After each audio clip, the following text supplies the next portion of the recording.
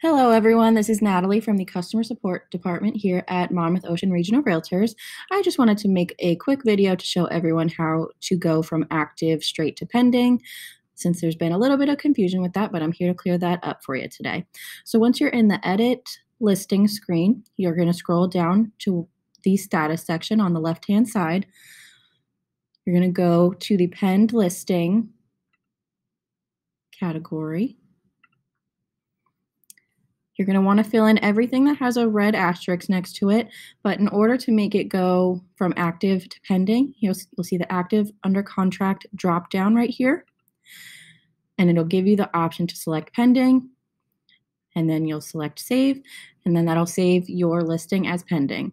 Please make sure that when you make your listing pending straight from active, that you're uploading the amendment sheet to the documents of your listing, and you will be all good to go.